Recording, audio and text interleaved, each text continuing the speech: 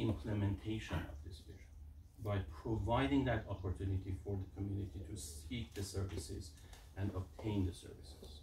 So tonight, when you invest, this is actual investment. When you invest and you buy a piece, a purchase, whether it is a piece that you take home with you or a digital version, NFT that you own online, which is the hype nowadays, or whatever it is, a merchandise, etc., certainly you are part of the greater vision that you right now you notice it is taking off, but also you are directly contributing to Nowruz Clinic as a 501c3 nonprofit organization.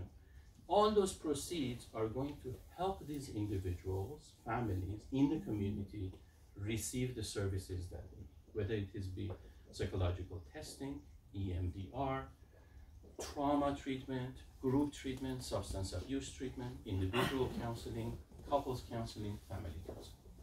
These monies are going to supplement the cost of running an office, paying the bills, keeping the therapist intact, and paying for their supervision. That is where the money goes to provide direct services to the community. And like I mentioned, these are very much individuals that we meet every day. They don't talk about it, certainly. The Uber driver doesn't open up to you and say, hey, I'm driving and I'm struggling with this and that, and I have to go home and feed a hungry child, etc., and I don't know how to sleep, and I have to take that medication in order to have a good sleep and get up in the morning.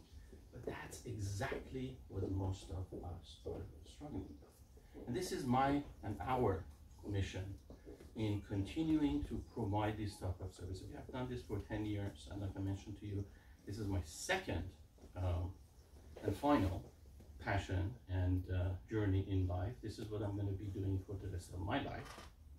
So, artist, entrepreneur, and you guys, stakeholders, we are coming together. I invite you to join us with taking a risk. If we don't take risk in life, I don't know about you, but for me, it's like being a brick, being part of the wall, being a brick, not being alive. We have to take risks for life to actually make sense. Take a risk, be part of this journey. For me, it is like we either are part of the problem or part of the solution. If we don't like the divisiveness in the society, if we don't like what we see, the homelessness, rampant homelessness with a lot of substance abuse around us, what are we doing about it? Are we taking action? What are the opportunities where we can take action? These are the opportunities, both on a macro level and a micro level. And I invite you to be part of that solution. Join us and feel